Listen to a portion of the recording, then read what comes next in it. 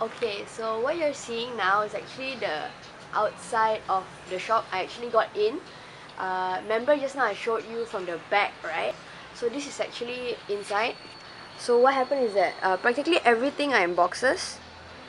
These are actually the joss sticks, the joss paper, everything that has been soaked. You can see that the joss paper is definitely damaged.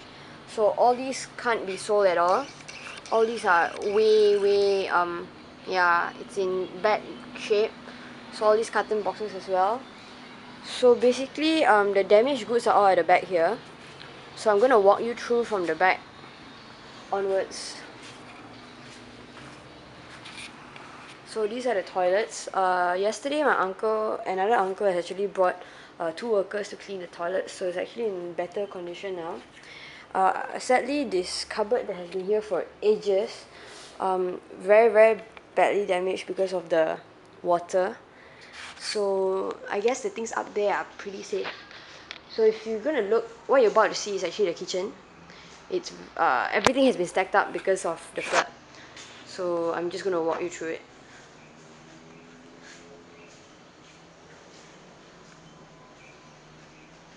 So they use tables and chairs. Thankfully, there are tables and chairs to be used to begin with.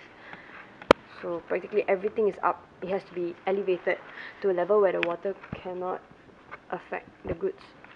So basically, to the Yo cousins who are actually watching, what happened to our play corner? As you can see, the corner that we usually sit at with the fridge and all, yes, it's all stocked up like this due to the flood. So basically, there's nothing at the bottom. It's all empty racks. Everything has been stacked above. And our reunion dinner table used to be this table, which is also used to stack up everything. So basically this is the shop, how it looks now. And if I'm going to walk you through the upstairs, I'm not sure if I can actually access it. But okay, from the kitchen to prayer hall, everything is literally stocked up.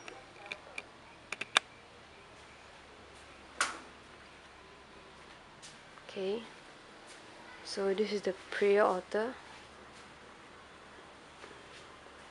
So upstairs is pretty stocked too. See, they even stocked the staircase. So I'm not going to walk you through upstairs yet.